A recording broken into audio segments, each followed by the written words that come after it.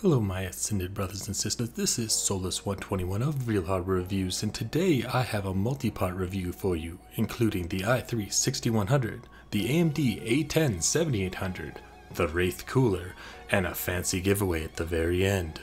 So make sure to stay tuned till the very end to hear the giveaway. First, you might be asking yourself, why are we reviewing the A10-7800 when there are already much newer options from Intel out these days around the same price point?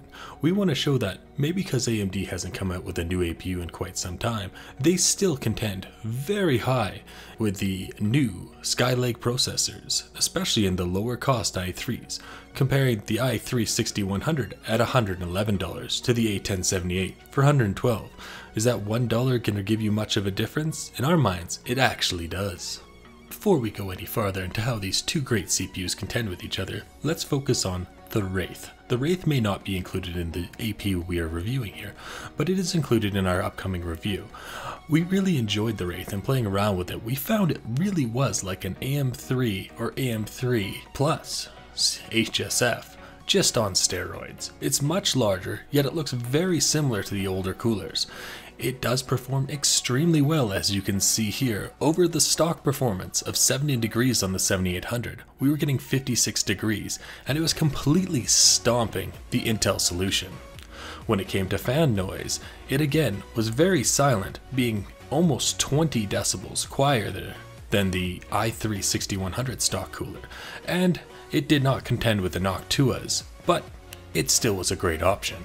At first glance on our test bed, the Wraith looked like it was barely going to fit onto the motherboard, but it fit quite well. Even with the 4 RAM banks filled, it fit very nicely and cools the RAM very well. Compared to the stock cooler, it's actually not a lot bigger on the side, just about 1 to 2 millimeters more spacing there.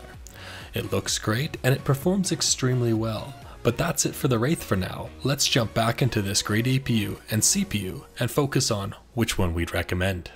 Outside of games, the i3-6100 seems to trade blows with the A10-7800 in what applications you're running.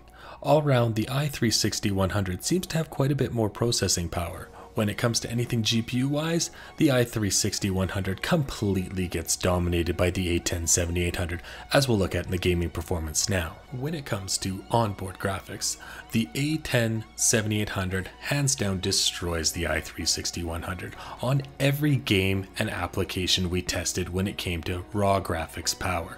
This is quite sad, as the i3-6100 is quite a bit newer and the price difference is only $1 or $2. The A10-7800 really is a diamond in the rough if this is all you can afford to build at the time of.